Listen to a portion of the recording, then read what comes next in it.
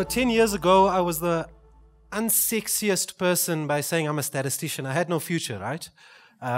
Anyone in the quants field, what are you going to study, maths and stats? And all of a sudden, what happened? What do you do? All of a sudden, everyone this morning is talking about data. Wow. Artificial intelligence. Image recognition. All the nice stuff. Where does it start, ladies and gentlemen? Data. Your data. It's interesting, Angela, you mentioned the behavioral economist. Behavioral economists believe that it's not about the size of the data, thankfully. It's rather the quality of the data. And that's still the same thing that works with big data and the Internet of Things, ladies and gentlemen. I'll speed up my talk a little bit here to get through this here, but I'll quickly take you through what I was hoping to get through, is separating these concepts of big data and this thing called the Internet of Things.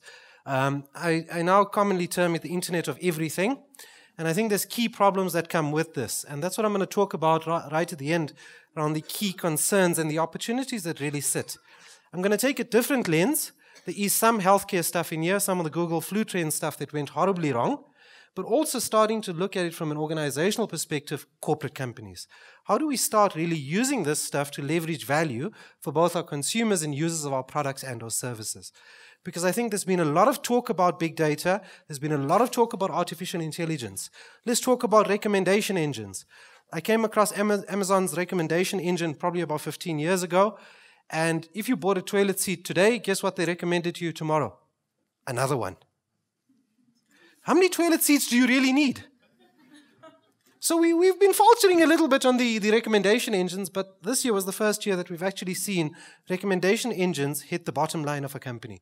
And I'll show you some of those stats as well, because all of this is based on the accurate or good use of data. I'll take you through the strategic planning. I think we've missed the trick, ladies and gentlemen. I often get asked, can we come up with a data strategy? And I'm like, an organization only has one strategy, and that's your organizational strategy. Your data strategy feeds into it or assists it in its decision which markets and where to play. Simple as that. And so let's not elevate data further than it really can assist.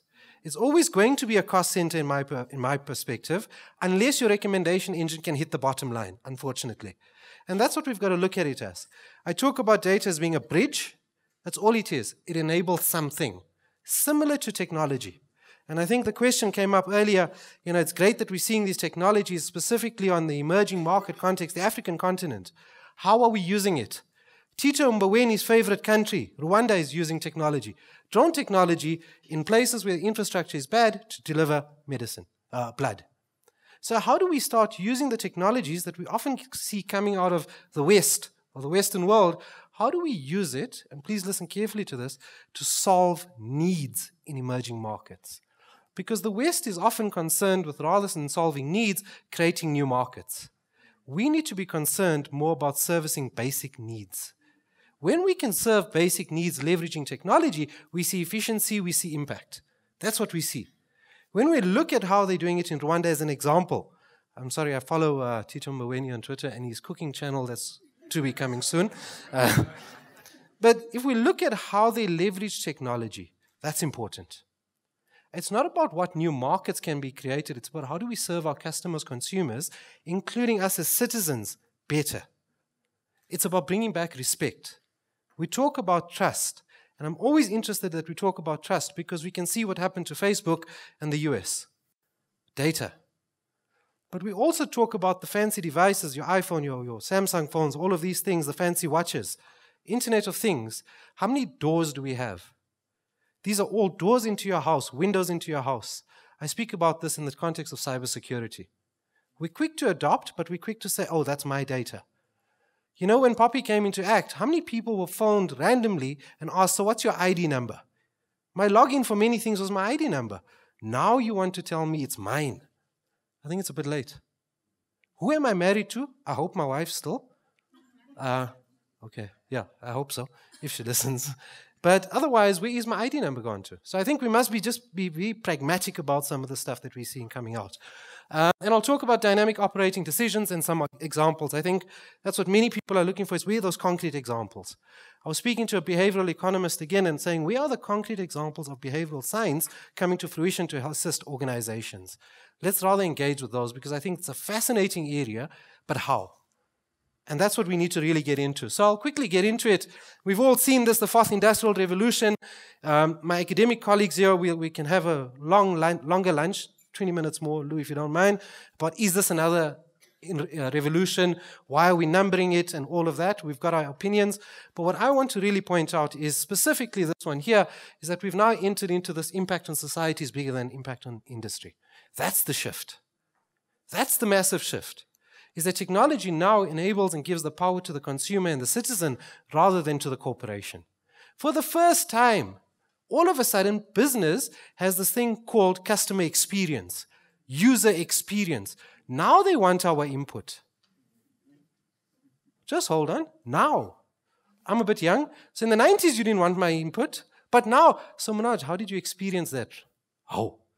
And then you're going to design your product or service around my experience. Who's got the power now, ladies and gentlemen? Right? And I think this is a fundamental shift, because we're also interconnected, the internet. We can start complaining and we can start doing all of these things very, very quickly. So I think this is what I'm pressing this entire talk on here specifically. Big data, we've heard this term a lot. I think there's quite a bit of confusion around it, so I'll quickly define it.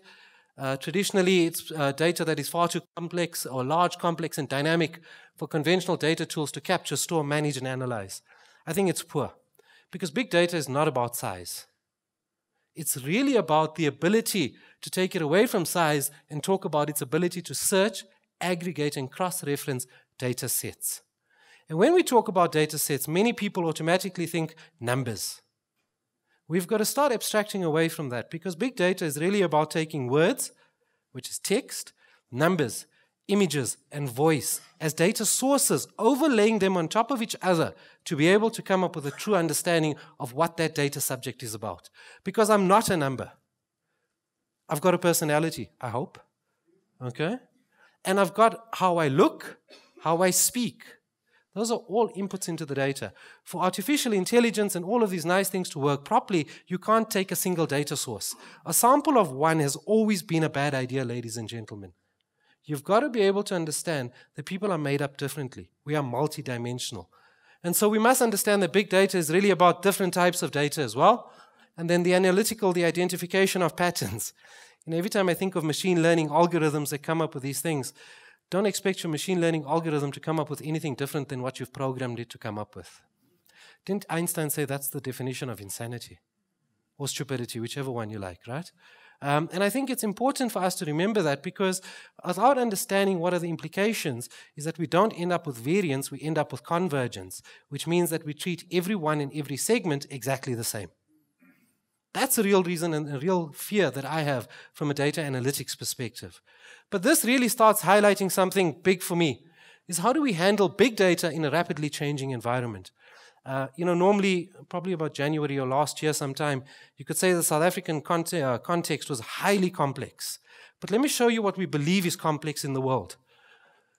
If the current rate of change and complexity were to remain constant, and this I take from an astrophysicist, so I'm going to take it as the truth, were to remain constant, we would have experienced all the major milestones of the 20th century in a single week in 2025, ladies and gentlemen. The week is still going to be 7 days. The day is still going to be 24 hours. Let's see what are we looking to undergo here. The creation of the car. First and Second World War and the Vietnam War, decoding of the DNA structure, nuclear energy, space travel, the internet, human genome sequencing, all happening in a single week. The internet has fundamentally changed the way we do business and how we communicate with each other.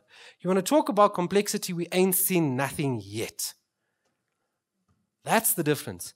Each and every one of these events here has fundamentally changed how we view the world. It's changed how we behave as well. So when we start thinking about data and big data, it's ability to be able to get through this complexity. What are the fundamental trends that we may see into the future? And analytics is postulated to be that answer. Analytics, I think, has been elevated to a stage to be the gospel truth now. And people keep saying, where's the answer in the data? The data is not going to just give you an answer. It's asking the right question, which is a human thing. That's the difference. So that's the big thing here, and we all know about this, about big data. We heard about the 3 V's first, and then there was a 4th V, and as a true academic, I added another V, value. Cut through every V, let us understand what is that value. Because otherwise, business and practitioners don't care about it. It becomes an abstract concept, because what is value? If we talk about value in this case here, it's generally we're talking about return on investment, efficiency gains, because it affects the bottom line. We've seen some of the banks, sorry, Sagan, how are you? From Standard Bank closing down branches to go digital. What efficiency does that have? It's got a cost on the other side, but it's a sunk cost. But we've got to be able to understand what data allows us to do is moving. It's not going to give us the answer, but it allows us to move from uncertainty into something called a usable probability. That's what it allows us. There's a 60% chance of this happening, or there's an 80% chance of that happening, instead of, I don't know. That's what data gives us. Some sort of certainty, but it's a usable probability. I'm going to flip through the next 3 slides very quickly, so please just keep your eyes open. I know you generally get hungry around this time. I am right now. This was the big data landscape in 2012. Fast forward to 2016. Fast forward to 2017. And it's not because I don't know how to do slides, ladies and gentlemen. Is that what happened here is that we saw many companies being spawned to be able to leverage what's happening in this environment. I often get asked, what is the ideal tech stack?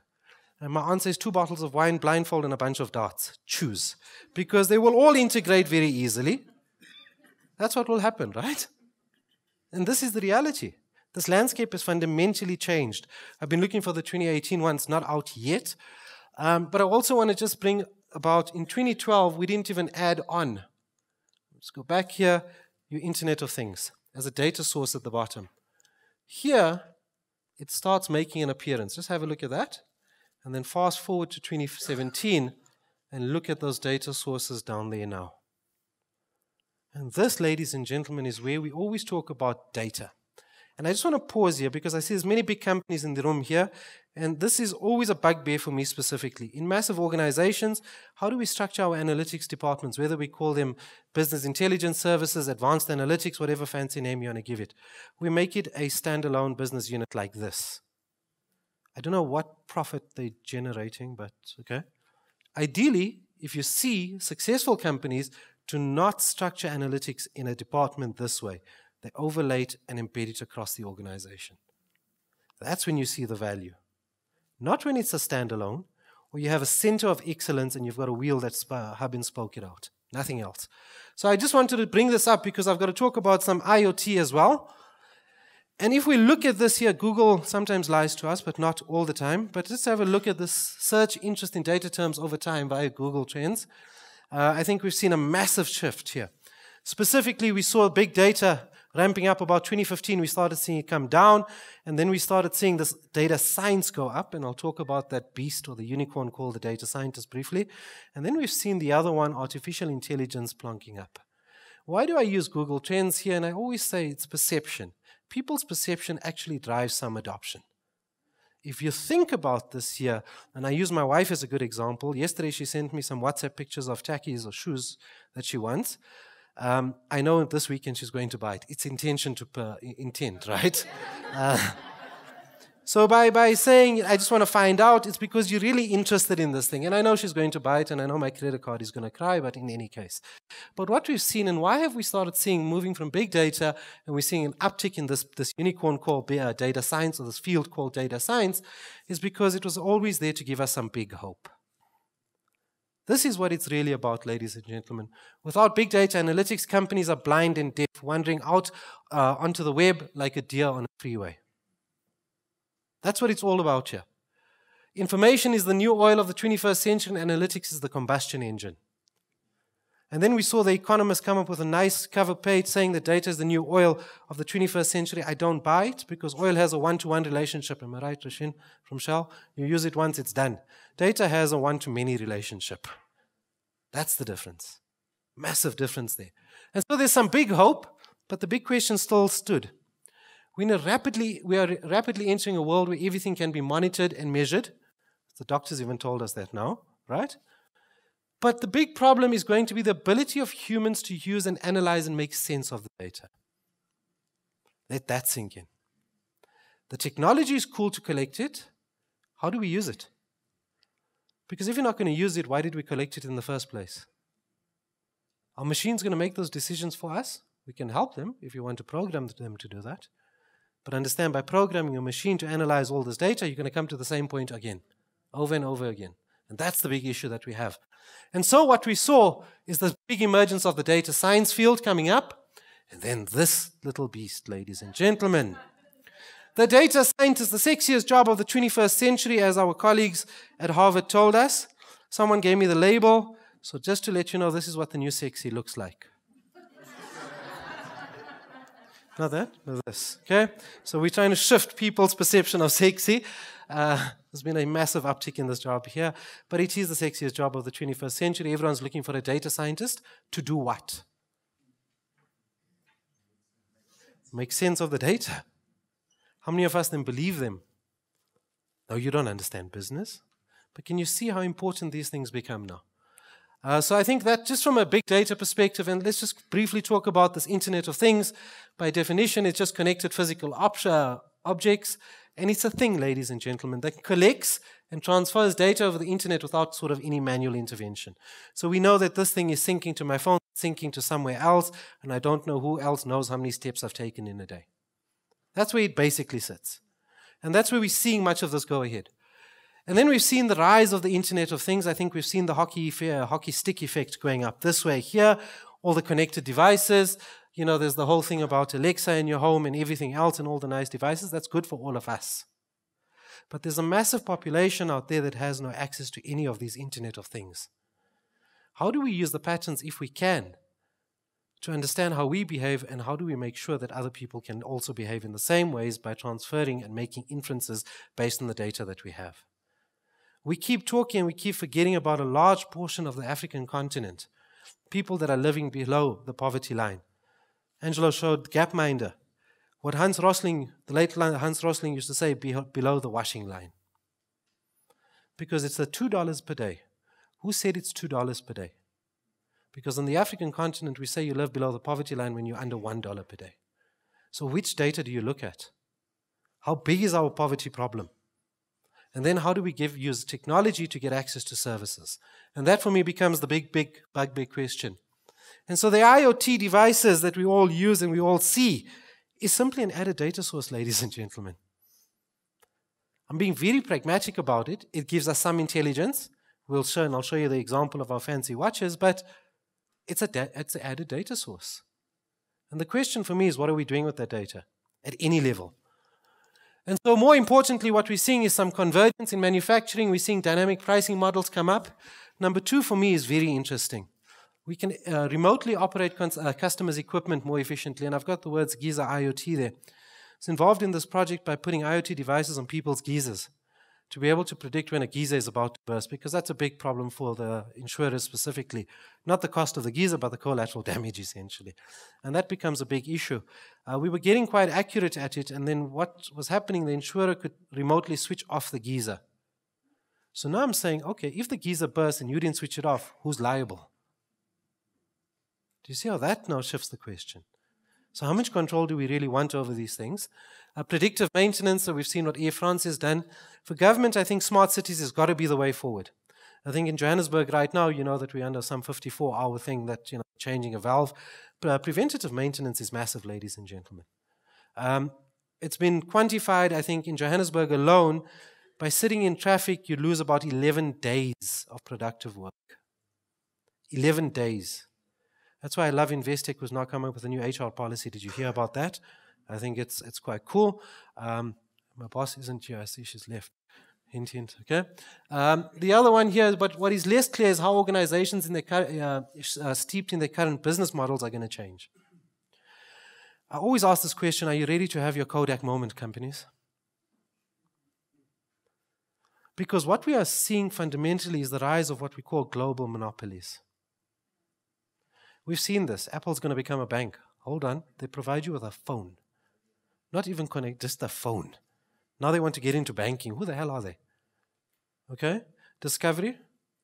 Let's just pick on Discovery for a little bit because I paid my premium yesterday.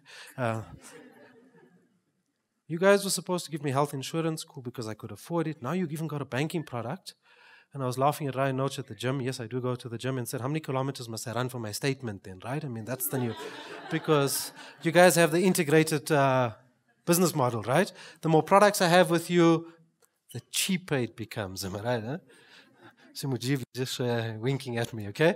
But those are new business models, and when we see these new business models rise, guess what, ladies and gentlemen? Is we're all taken aback and saying, wow, that was innovative. No, all they've done is flip the thinking behind the organization. Nothing else. Many of our organizations are steeped in current business models, which unfortunately does not make sense and does not make us future fit. And so we need to understand how IoT as an input into big data fundamentally affects business models and is steeped in what we call the resource-based view of the firm. Ladies and gentlemen, it's no big wonder globally and not only in emerging markets that there's a dearth of skills in critical areas. It's not a South Africa problem. It's not an Africa problem. It's a global problem. We know that we sit in a resource-constrained world. We can look at that from a climate change perspective. We can look at that from any perspective. So how do we operate our businesses better using a different business model when we have constrained resources? How do we reorganize our resources to be able to leverage what may be in the future? And that for me is going to be critical. And I'll show you some of the thinking and some of the research that we've got out on this. We're seeing three emergent properties specifically around cost value, experience value, and platform value. Now, I'm not talking traditionally just about platform businesses here. And this here, for me, I always worried when I put up the slide specifically, because many companies think they're now information technology companies, IT companies, tech companies. Not every one of your companies is a tech company. Let's just keep strict to our core, nothing else. That's one of the things that we start seeing. And then we're starting to see the emergence of this here, which is the emergent business property that I've got. Been running at GIBS for about 4 or 5 years now, research around the critical components of this. And what we're really starting to see is value delivery, value capture, value architecture, resource competency, data and analytics, and value network. Value network is important because it's about creating ecosystems. It's about being able to let your entire supply chain speak to itself by itself. But hold on, Walmart did that a long time ago. It's not new. Walmart has done it. So how do we make sure that we can deliver something to someone at the time in their time of need? That's what's important here. And so the big imperative still remains. What are we doing with our data here? Data that's unused is no different from data that was never collected. And then I love this little one here. Let's solve this problem by using big data. None of us have the slightest idea to what to do with. How many of our organizations, and it's about feature engineering. I think Andy has raised this here. It's about bringing up those critical features that really make an impact on what we're trying to solve. Hold on, what are we trying to solve? That's a human thing that we need to define.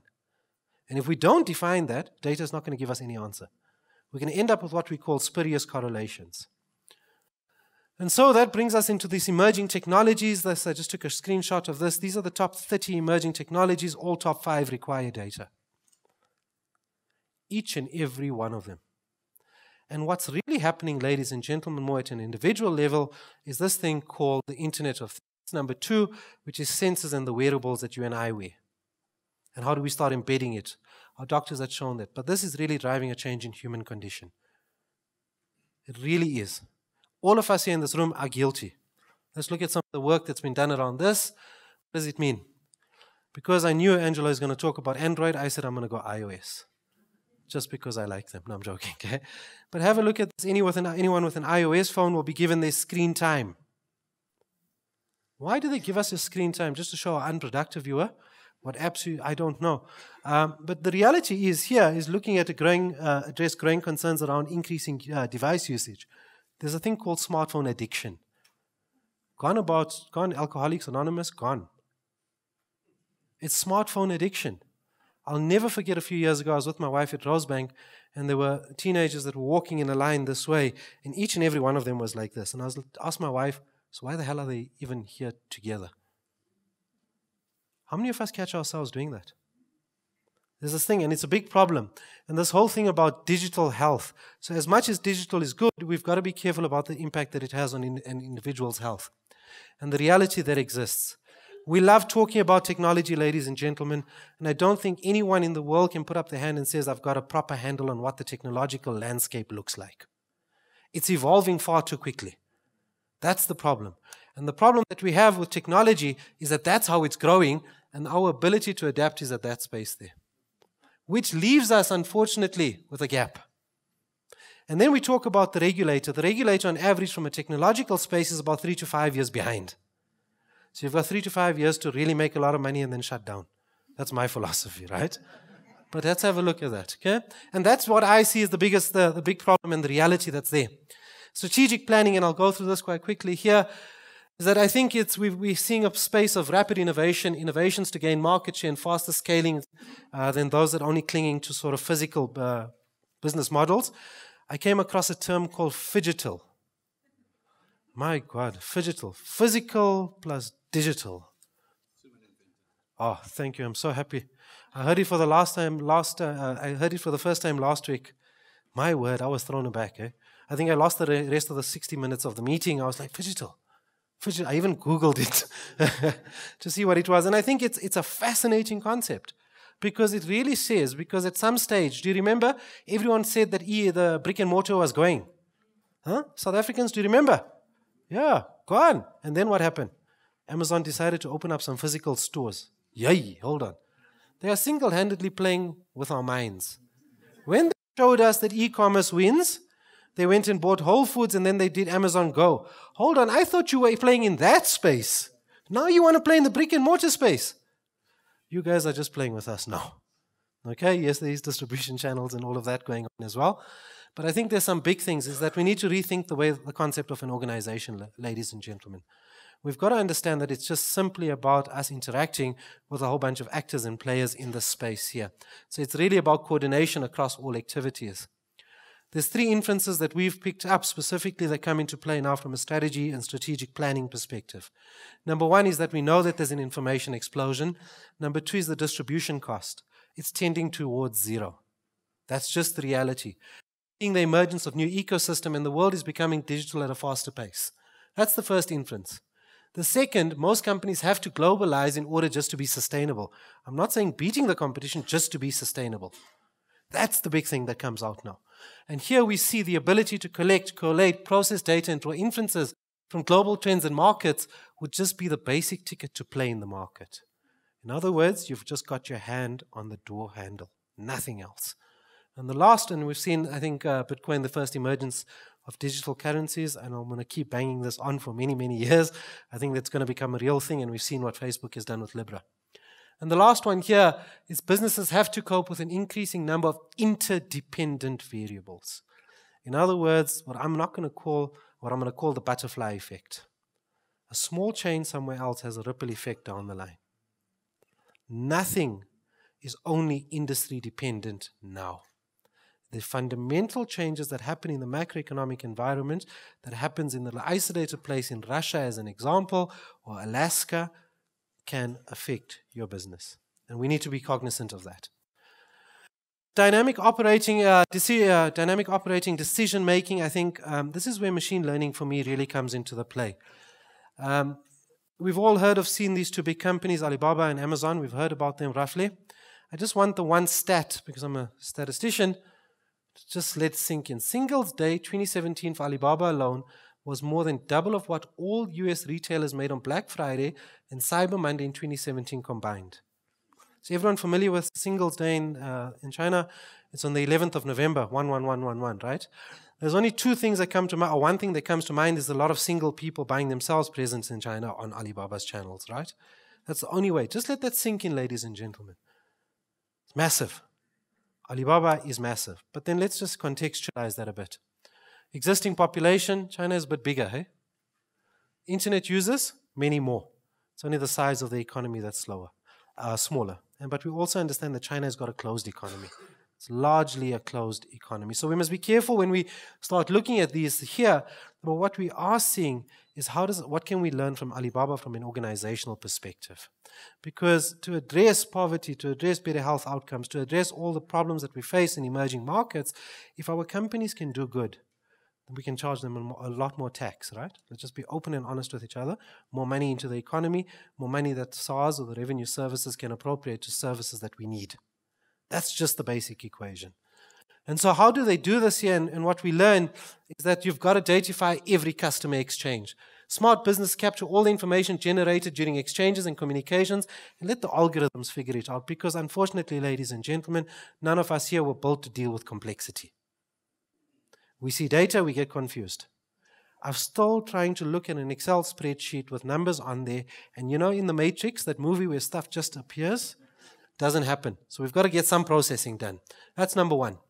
Number two, you've got to software every activity. Think reactivity in real time. What does that mean? Build a model of how humans currently make decisions. Because I'm sorry to say this, all senior managers in the room and executives in the room, you still make the decisions based on your same historical way of making decisions. It's difficult to change human behavior that way. So why don't you just let a machine do it for you, come to the same conclusion, relatively. Okay? Then the third and the fourth one is get data flowing. I spoke about this one here in terms of structuring your analytics departments. And the last one here is apply algorithms. In other words, automate. So the question is, if these four ways allow you to be able to leverage good impact for your bottom line, in combination with your three inferences that I spoke about for strategic planning, the question is how. And quite simply for me, the how is machine learning.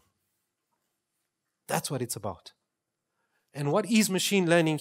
We talk about it quite often, but it's really about by feeding data and information in the form of observations in real-world interactions. Let it just come out. Let there be some stuff.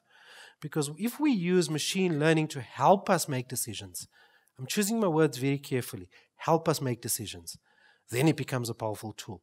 Expecting a machine to make the decision for you, why are we employing you again?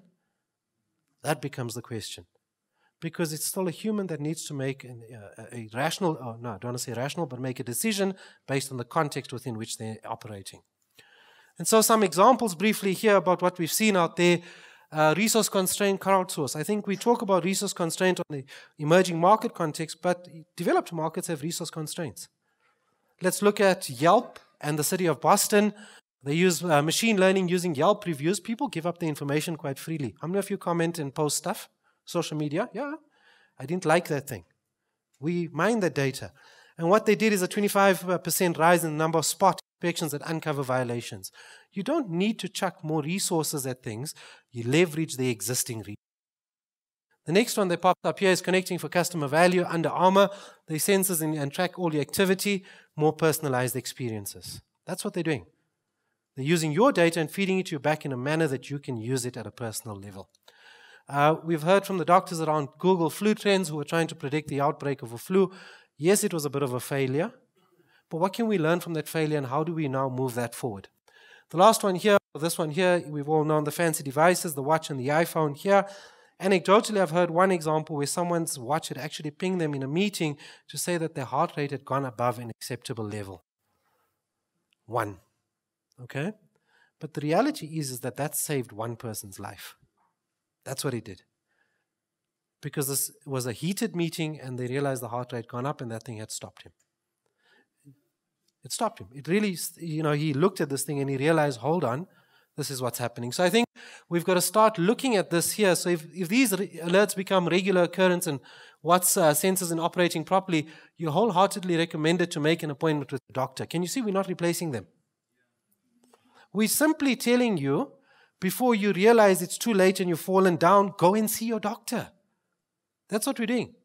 And as much as we do it for aeroplanes and in the manufacturing industry, what we're doing is for us.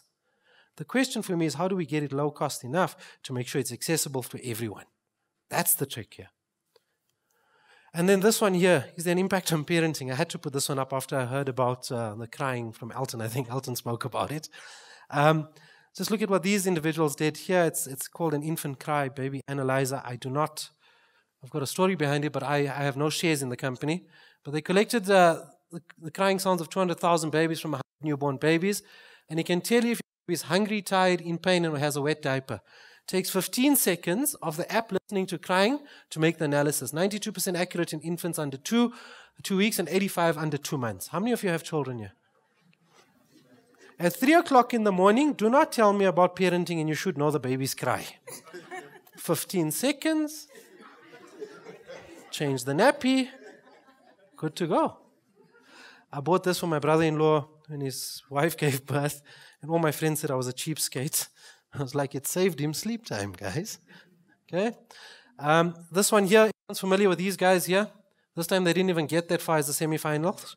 But we can also analyze, and the reason I show this here is because from an image perspective, we can understand how people's faces and what images and what emotions sit behind that through data analysis. What can we do is make sure that we have targeted advertising that goes out at the right time, through the right channel, to the right people. And that's the right offering at the right time through the right channel, nothing more than that. But it's all data-driven. We watch people, their facial reactions. And that's important, because if there's something that I've realized is that your face never lies. Even the poker players. That's why they wear glasses. Okay, and then this one here about, and I'm almost done here, Lou, measuring the impact of personalized recommendations. As you can see, ladies and gentlemen, Alibaba eventually on the 15th of May went public with it. They beat the estimates as personalized recommendations boost sales. And it's not because if you bought a toilet seat yesterday, they're recommending you another toilet seat. It's about offering you the complementaries to a toilet seat. The stuff that you ordinarily wouldn't have thought about buying, they end up buying. There are very smart mechanisms around this here. But for the first time, ladies and gentlemen, data can now be a profit and loss and say this is how much we've contributed to the bottom line. It's the first time. They said it increased their sales by, I think, 56.3%. Give or take me 2% if I missed the number there, but about 50% of that sales. So I think it's a massive way to start looking at it. The ability to provide products and services just in time based on evidence, data. Okay, from multiple sources remains the aim. That becomes critical. 3 fundamental capabilities that we do require here: hyper-awareness, informed decision-making, and fast execution. Gone, in the organizational terms, a long time to make decisions. If we don't change our capabilities and how we do these things to leverage the data that we have, we're going to lose it. And so some of the key concerns quickly, IoT and different standards. I use a very crude example for the South Africans. The more connected devices simply means more doors and windows for robbers. Let's understand that. The more connected devices you have, the more options hacker has to enter in. So I hope that metaphor resonates, or that image. That's what it is. Look at all the hits that we've seen. 46% of cyber breaches are due to employees. HR. What are we going to do about this? Okay. Average number of days to detect a breach by industry, I've got them here. Healthcare, it takes 255 days. Yet it's probably the most sensitive data you can have on a person outside of your bank statements. That's a whole year. Okay. Other problems that we have is leadership and talent management. More data does not lead to success, and I think we must just be clear about that. Company culture, I don't think this is going to change very quickly. It's difficult to change something that's intangible. And the most dangerous phrase in the language is we've always done it this way. We can talk about AI, we can talk about machine learning, ladies and gentlemen, but unless you don't have a grasp on what your data is, where it comes from, how you plan on using it, stop collecting it.